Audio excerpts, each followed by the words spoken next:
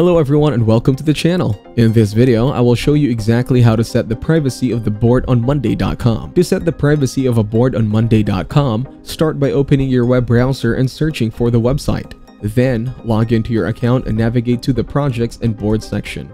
Choose the board you want to modify and click on the three dots located next to it. From the drop-down menu, select the option to change the board type. Here you will find two options, shareable and private. To make your board private, select the second option. This will ensure that no one except you can view your board. If you wish to share your board, select the first option instead. Then choose the option to change your board to private and confirm your selection. Once your board has been made private, it will be invisible to anyone else. You can repeat this process to set the privacy of other boards as well. Thank you everyone for watching. Hope you got some value. Make sure to like and subscribe to our channel. Leave a comment down below. See you in the next one.